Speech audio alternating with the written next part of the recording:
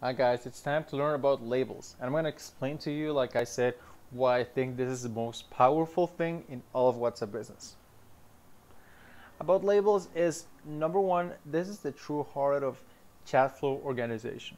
This gives you visibility over the steps of your sales funnel. Who's a new customer? Who's ready to buy? Who's a prospect, right? And well, yeah, this gives you clarity over who is ready to buy. And people who are ready to buy are good for your business. So remember, I'm not going to teach you how to apply this. This is for a later module. I'm going to teach you how to access them and the science and logic behind it. So the way you access them is go to labels, which is going to be here on 3 points, then labels.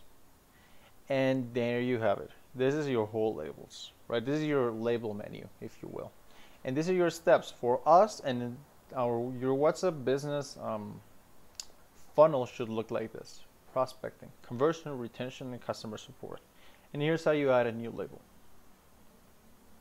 If you want to label somebody, say you have your chats, this is your main page. First you gotta hold them. I hold this guy, and say I want to select multiple, I just tap on the others, and then this menu will appear up top. You tap in here in labels, and you choose the labels you want to give them, right?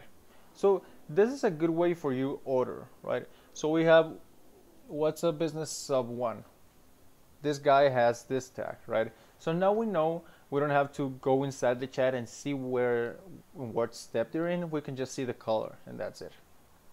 I'm gonna teach you the true value of labels, but this is for a later section. I'm just gonna give you a sneak peek. If you go inside a label, and then you tap on settings, you see this button right here, message customers. You can text everybody with the same label a message for free. You can broadcast them for free. But that's for a later section. Just know that this is a possibility. This is cool, right? You're doing good. Next, we're gonna go over product catalog and how to actually have products inside WhatsApp Business and send them to people so they can buy easy. See you later.